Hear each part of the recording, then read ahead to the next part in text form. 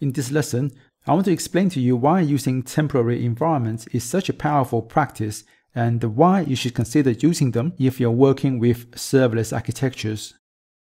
You see, a very common practice in testing is to see the data your test needs before you execute a test case, and then when the test is done, you delete all the data that had been created by the test, including both the data that you seeded initially and any additional data that the test itself has created.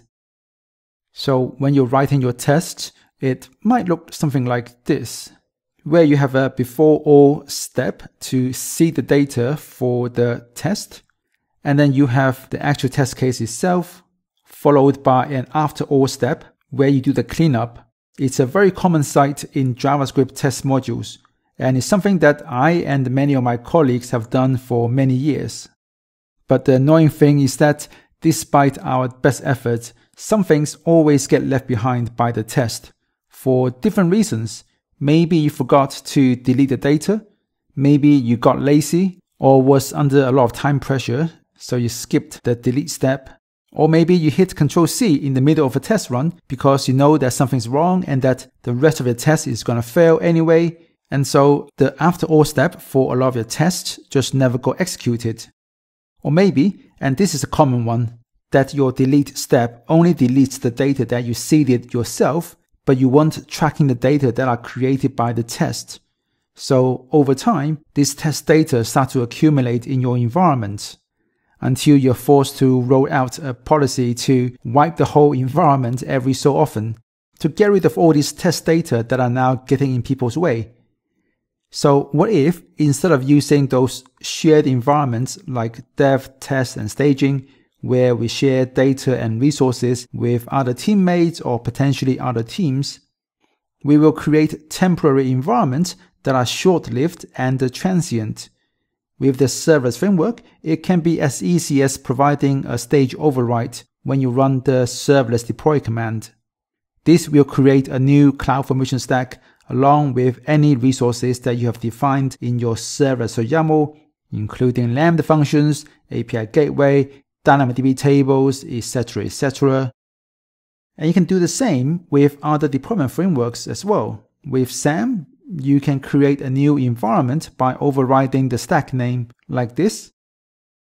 And the great thing about using temporary environments for feature work is that you can work in this isolated environment where you don't have to worry about destabilizing shared environments like dev with your half-finished changes or having to step on other people's toes and overwrite their changes in those environments because you need to quickly test something in AWS. So pretty much right after you created your feature branch, you create a temporary environment for this feature. And then you go to work on the feature, writing Lambda functions and tests and then running the tests against the temporary environment. And when you're done with the feature and merge the backend, you can safely delete the temporary environment as well. And you'll be like this environment never existed. But just as you should avoid long-lived feature branches, you should also avoid long-lived, not so temporary environments as well.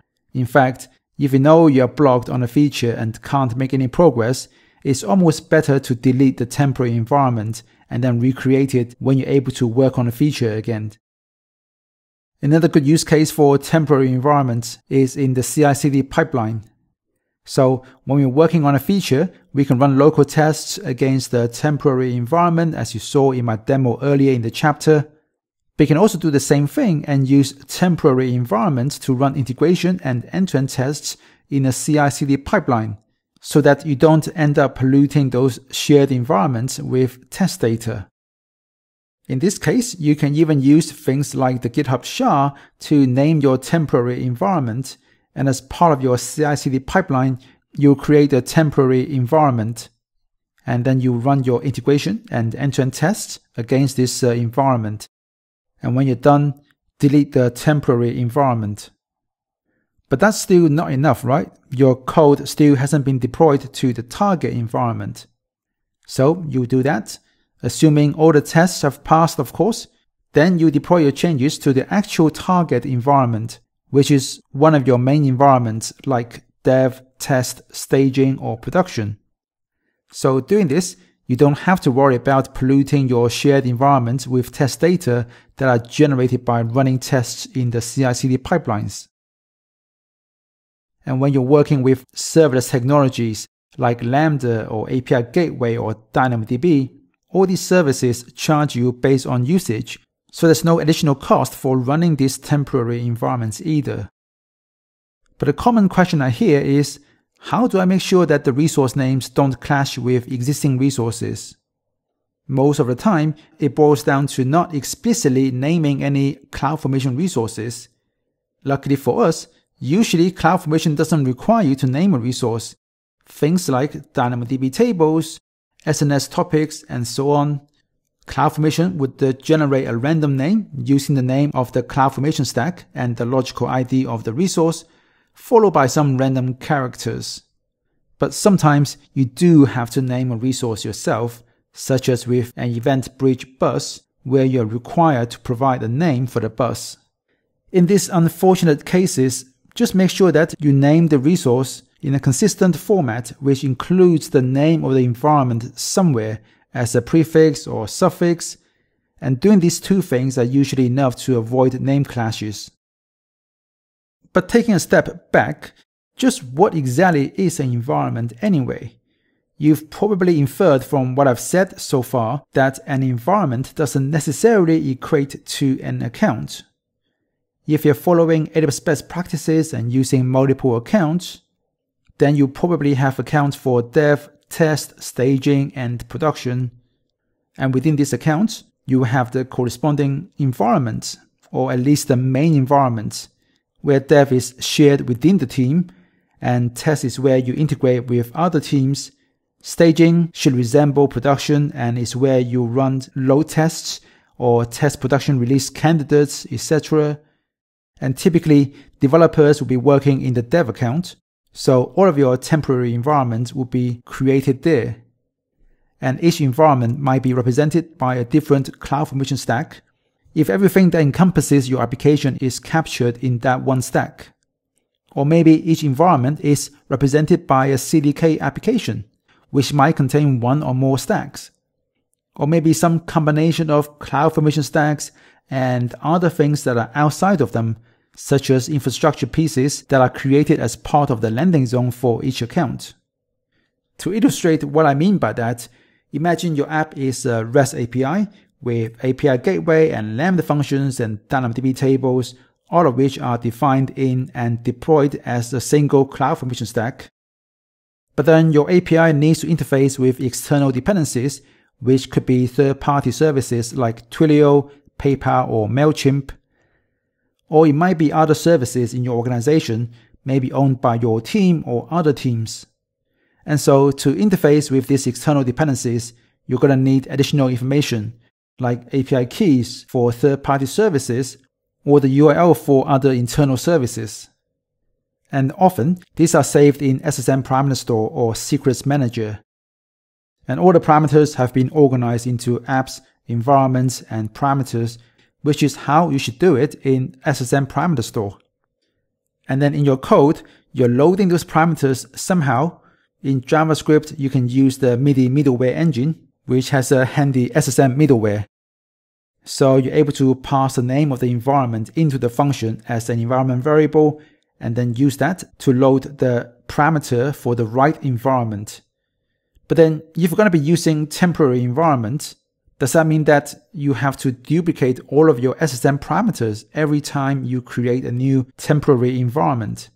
That would be a lot of work for sure, and a big maintenance headache, especially if you're following security best practices and rotate things like API keys and database credentials. Thankfully, a really easy way to get around this problem is to add another environment variable. Let's call it SSM stage, to direct your function to use a different environment when it comes to deciding which SSM parameters to load. And if we look at the definition of these two environment variables using the Serverless framework as example here, because it's got some handy shortcuts to make this really easy. Stage is basically the main stage name, which you've seen how you can override with the serverless deploy command. For the SSM stage, The opt prefix here means that let's look for a parameter called SSM stage from the command line arguments. So if I was creating a temporary environment called feature branch and I want my functions to use the SSM parameters for the dev environment, then this is the serverless deploy command I will run, where I override the stage name and set it to feature branch.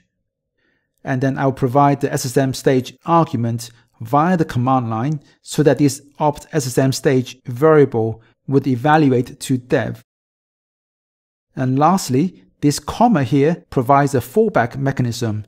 So if SSM stage is not provided as a command line argument, then the SSM underscore stage environment variable would fall back to the stage name.